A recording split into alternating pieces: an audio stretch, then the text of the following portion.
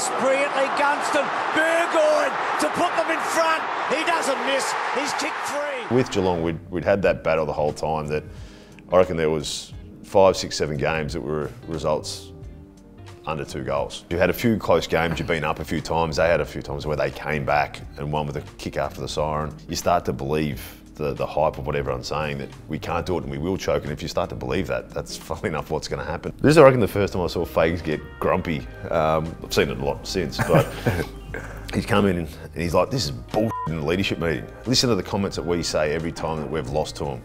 Oh, they were good, like in the media, they're a good team, we respect them, it's always close games. You always pay them respect.